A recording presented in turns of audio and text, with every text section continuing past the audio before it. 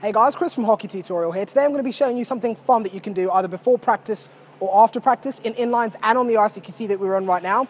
That's going to be great for working on your quick starts and stops, and also fantastic for being able to think and react very quickly on the spot.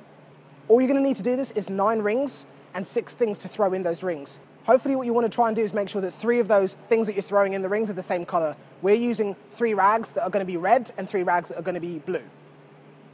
Now you need a minimum of 6 people to be able to do this, but you can have as many as you want taking part, and you're going to have a blast regardless of where you are on the ice or outside. Let's take a look.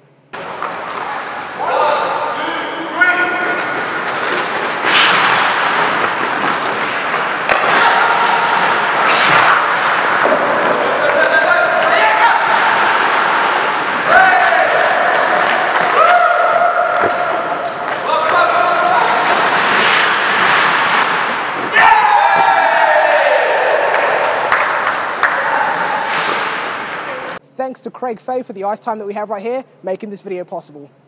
As always, don't forget to subscribe, follow all the social pages that will be down below, but subscribe if you want to see more videos like this, and make sure you share this video and tag the people you want to try this out with.